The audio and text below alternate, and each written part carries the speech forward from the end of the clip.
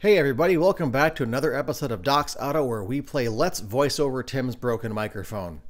Today we're replacing plugs on the wife's 2015 Subaru Outback, and we've got the specified NGK Iridium plugs here. Now, it's not too much of a big deal to do from what I've looked at online.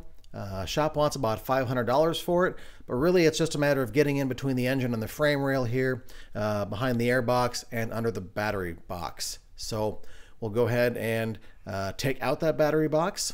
And we did find some instructions on this gentleman's website here. I'll put the link below, Paul's Travel Pictures. Great picture-by-picture process for a lot of Outback repairs. So we're going to use that as a guide and kind of walk you through the whole process here. So starting over here on the passenger side, the first thing you're going to want to do is remove the airbox, which is a pretty simple task. Otherwise, there is a 10mm bolt on both of the coil packs. You want to go ahead and remove those, pull out the coil pack. I'm doing them one at a time so I don't get them confused. And then it's just as easy as getting your socket and your extension in the hole and taking everything out.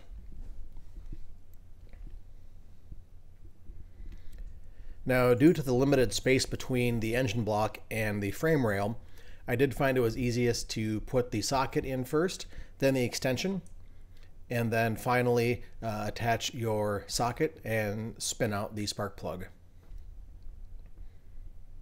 I did happen to have, and it's probably a really helpful tool to have, one of these little grippy picker-upper thingies. Best I can describe it. Picked it up at an auction last year for $2. So I use that to go inside the hole for the socket and then open up and spread and then remove both the socket, and then I could go in there with the same tool and pull out the spark plug.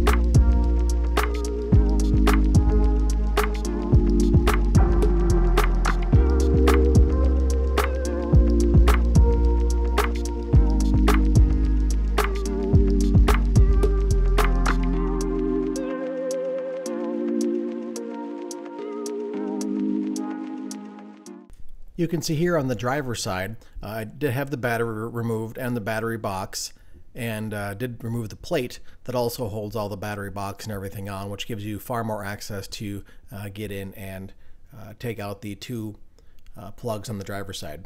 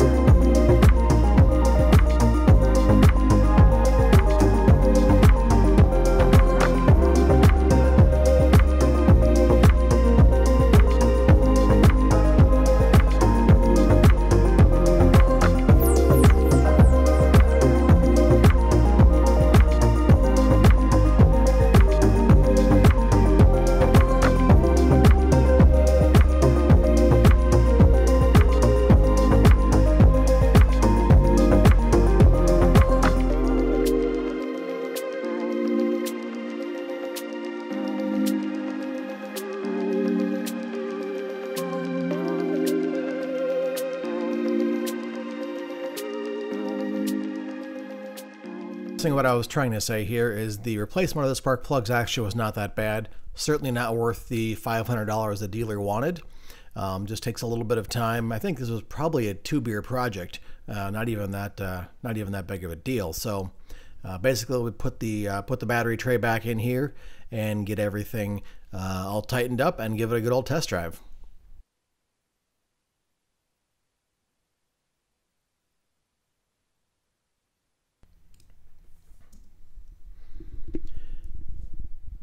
So I guess that wraps it up here for the spark plugs.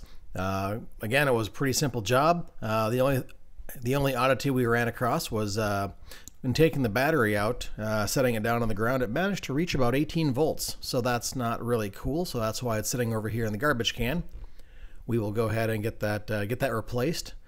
Strange, since it's a battery that's not even a year old yet. So we'll just go deal with the Subaru dealer on that, and they're always great to work with. So until next time, if you'd like this or didn't like it, like and subscribe either way, so you can either find something you like or continue to mock me.